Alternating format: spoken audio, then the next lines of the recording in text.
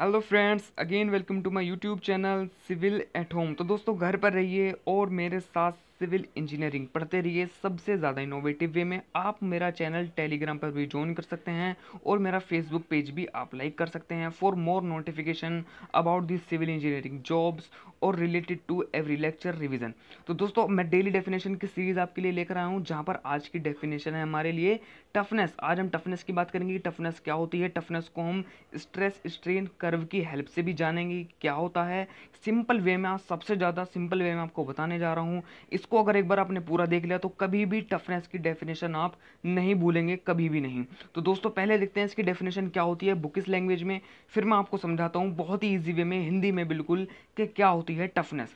दोस्तों देखिए, पहले इसकी डेफिनेशन जो होती है बुक में, ये प्रॉपर्टी होती है। ये क्या कहना चाह रहा है, toughness is the property of a material which enable it to absorb without fracture. मतलब ये कहना क्या चाह रहा है, टफनेस किसी भी मटेरियल की वो प्रॉपर्टी होती है जो अपने अंदर, जो कोई भी मटेरियल अपने अंदर एनर्जी एब्जॉर्व कर लेता है विदाउट फ्रैक्चर।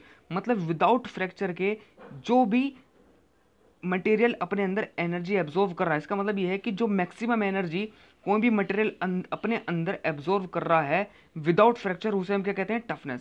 अब आपको और भी ज़्यादा समझ में आ जाएगी जब आप ये वाली लाइन पढ़ लेंगे, पूरा पैराग्राफ।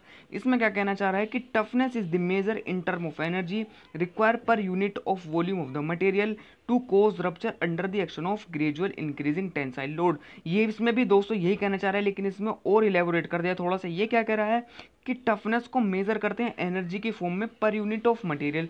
किसी भी मटेरियल के लिए पर यूनिट ऑफ वॉल्यूम में मेजर करते हैं। किस में करते हैं कि जो उसके अंदर अगर हम इंक्रीज करते जाएं, ग्रेजुअली इंक्रीज करते जाएं टेंसाइल लोड को, तो उसके अंदर एक रप्चर फेलियर होने लग जाएगा। इसी को हम कहते हैं, क्या कहते हैं दोस्तों, टफनेस। अब मैं आपको बताने जा रहा हूँ उसका स्ट्रेस स्ट्रेन कर्व क्या होता है। स्ट्रेस स्ट्रेन अगर आप लोग जानते हैं कर्व क्या होता है, तो आप बहुत अच्छे से समझ जाएंगे कि टफनेस क्या होती है। यहाँ पर देखिए दोस्तों, टफनेस क्या होती है with the help of stress strain curve हम जानते हैं। आप लोग जानते हैं दोस्तों, ये हमारा स्ट्रेस स्ट्रेन कर्व है, जहाँ पर एक्स डायरेक्शन में स्ट्रेन होता है और वाई डायरेक्शन में स्ट्रेस होता है। दोस्तों इसमें देखिए, यहाँ पर डक्टाइल मटेरियल का आप लोगों को अगर ग्राफ पता होगा, स्ट्रेस स्ट्रेन कर्व कुछ इसी तरीके का होता है दोस्तों। ठीक है दोस्तों, तो ये कौन सा होता है, ये होती है हमारी फ्रैक्चर लिमिट होती है। यहाँ फ्रैक्चर लिमिट होती है, वही मैंने आपको बताया है। फ्रैक्चर होने से पहले पहले जो इसके अंदर एनर्जी एब्जॉर्ब होती है, उसे हम क्या कहते हैं, उसे ही हम टफनेस कहते हैं। मतलब जो भी एक कोई भी कर्व बनता है किसी भी मटेरियल का ले लो, चाहे वो रबड़ का हो, चाहे वो एल्यूमिनियम का हो, कार्बन का हो, किसी का भी स्ट्रेस स्ट्रेन कर्व हो, जो उसकी फ्रैक्चर पॉइंट तक वो एनर्जी अपने अंदर एब्जॉर्ब कर लेता है, उसे ही हम टफनेस कहते हैं। ये ब्रिटल मटेरियल का है, क्योंकि ब्रिटल मटेरियल सडनली ब्रेक हो जाता है। तो दोस्तों, मैंने ब्रिटल मटेरियल की भी डेफिनेशन आपको दी है, डक्टाइल मटेरियल की भी डेफिनेशन आपको दी है। सबका लिंक मैंने नीचे डिस्क्रिप्शन में दे दिया है, आप जरूर देखिए दोस्तों। और आप, मैं उम्मीद करता हूँ कि आज आपका टफनेस का डाउट बिल्कुल क्लियर हुआ होगा। जिस भी दोस्त को आपके ज़्यादा से ज़्यादा नीड है इन डेफिनेशंस की, प्लीज़ उसके साथ शेयर कीजिए और चैनल को सब्सक्राइब करते जाइए दोस्तों। Thank you for your support and your attention guys. Please channel को सब्सक्राइब करिए और अपने फ्रेंड्स के साथ शेयर करते रहिए।